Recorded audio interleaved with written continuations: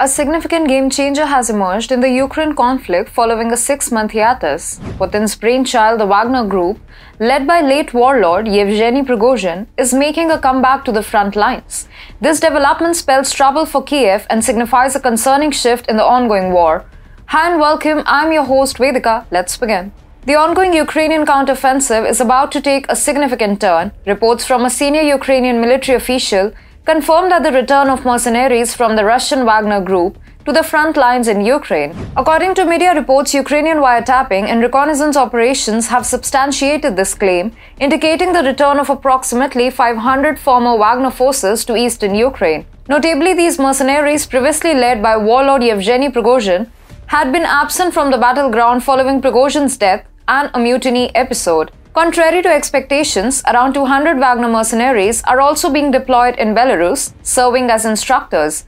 However, the recent influx of 500 mercenaries back into eastern Ukraine marks a notable escalation. Kiev's military spokesperson Ilya Yevlash has also confirmed the development.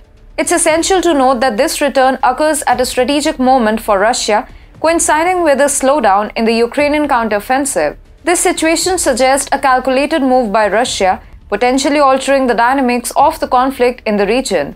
The Ukrainian counteroffensive, once touted with great fervor, has faltered significantly, revealing its true might, or rather the lack thereof. Despite 3 months of aggressive efforts, Ukrainian forces have failed to reclaim Russian-captured territories, highlighting the extent of the hype surrounding their efforts.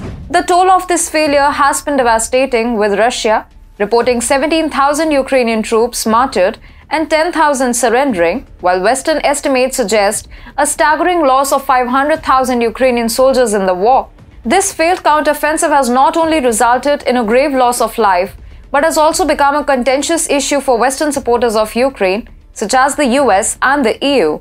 Doubts are surfacing about the efficacy of their assistance, leading to hesitations in providing aid. For instance, the US initially hesitated to supply Ukraine with 80 ACMS long-range missiles, highlighting the growing reluctance of nations to support the faltering campaign. The ground war, once at a standstill, now faces a new dynamic with the deployment of Wagner mercenaries. The Wagner Group's return to Ukrainian theater has instilled a palpable worry within Ukrainian forces despite attempts to downplay the threat.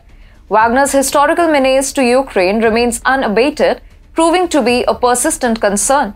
Russia's use of this private militia has been pivotal, enabling swift gains in Ukraine.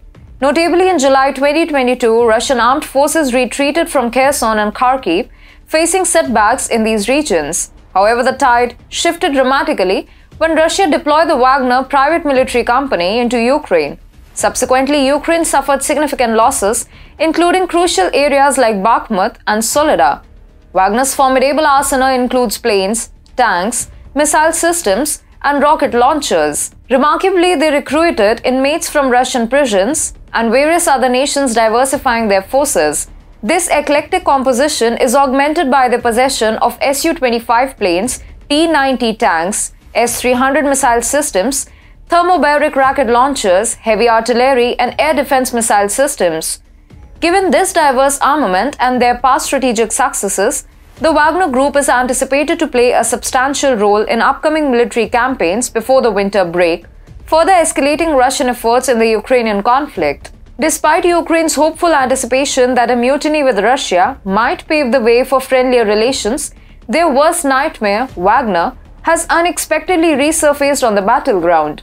This turn of events has shattered any illusions of a peaceful resolution, as Wagner is once again poised to launch attacks on Ukraine, reinstating a palpable sense of threat within Ukrainian officials.